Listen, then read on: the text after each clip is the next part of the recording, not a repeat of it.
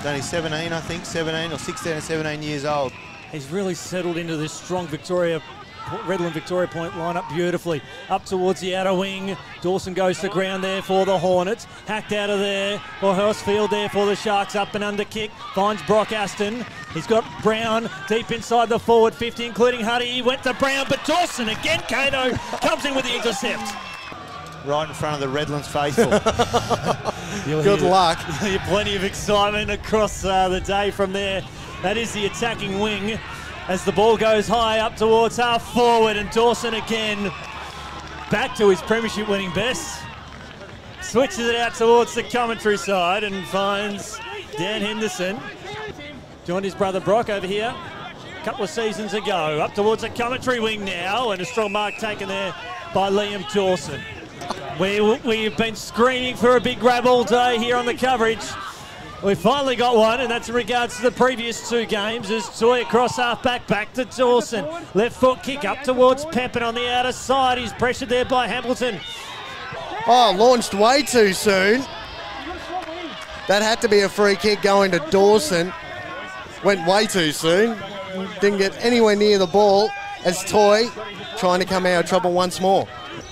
As Pacquiao tries to outmaneuver his opponent there. Johnson up towards half forward, and a mark, uncontested mark I should say, taken there by the Hornets. I think it's Liam Dawson again.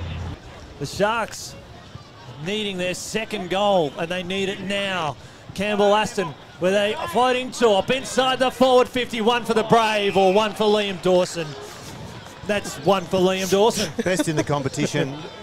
O'Sullivan, a nothing kick really towards half forward. Look at that for a torp. Good luck marking that, boys. Wolber's going to go up, brought the ball to ground. Is Annabelle as well. He's been a little bit quiet this afternoon.